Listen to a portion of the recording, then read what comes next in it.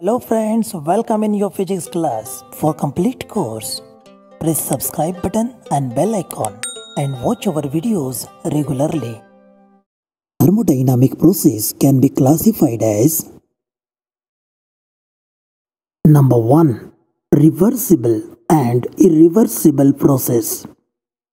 When hot body is kept in contact with cold body, then hot body loses heat and cold body gains heat.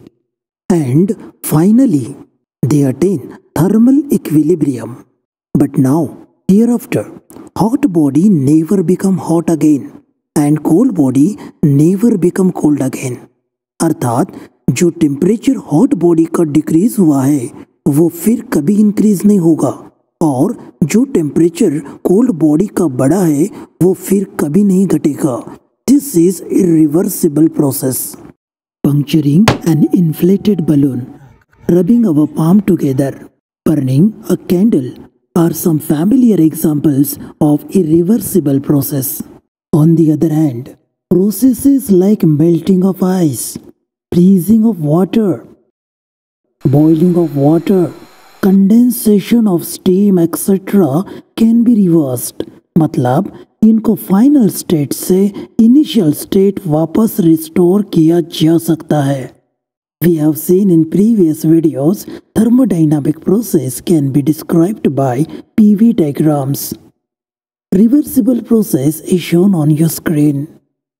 It shows system changes its initial state A to final state B and vice versa without loss of energy. Area under the graph from A to B and B to A are same, showing no loss in energy. But a real thermodynamic process will always encounter some loss due to friction or some other dissipative forces. The PV diagram for irreversible process is shown on your screen. Area under the path A to B and B to A are different, showing energy loss in the process. Different paths indicates that system do not retrace same path when the process is reversed. Let us now see causes of irreversibility. Many processes such as free expansion or an explosive chemical reaction takes the system to non-equilibrium state. And the second cause is most processes involves friction, viscosity and some other dissipative forces. Second is isothermal process. The process in which change in pressure and volume takes place at constant temperature is called isothermal process. In this process, changes are extremely slow so that thermal equilibrium with surrounding is maintained throughout the process. For example, melting of ice takes place at constant temperature. Hence, it is an isothermal process. Thermodynamics of isothermal process. During isothermal expansion from Vi to Vup, work done to bring the expansion is W equals integration Vi to Vup of P into dV. Let us call this equation as number 1. For ideal gas, PV equal to nRT in usual notations. This implies that P equals nRT by V. Substituting this value in above equation, number 1, we get W equals integration between the limit Vi to Vup of nRT by V into dV. Therefore, W equals nRT times natural log of Vup upon Vi. So you have to remember this step, those who don't have mathematics. So here mathematics details involving these steps are not mentioned. So direct result is expected here. Okay, and it is good for the sociology and fishery students. That means the student, those who have not taken mathematics at 12th standard, for them this step will be easy to remember. Now using first law of thermodynamics, heat supplied is equal to change in internal energy plus external work done in the expansion. So we can write this as Q equals N times CV delta T plus W. Therefore, Q equals 0 plus nRT natural log of Vf upon Vi. Here, change in temperature is 0 since the process is isothermal. That is why the first term becomes 0. When gas expands, Vf becomes greater than Vi. Then system does positive work and does negative work when gas compresses, that is Vf is less than Vi. Any change of phase occurs at constant temperature is called isothermal process. The PV diagram of an isothermal process is shown on your screen.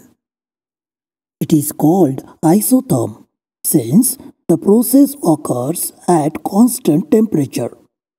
Let us revise the isothermal process. In this process, equation of state is PV equals constant. The temperature change is 0 throughout the process. The change in internal energy is also therefore 0. The heat supplied is used for work done.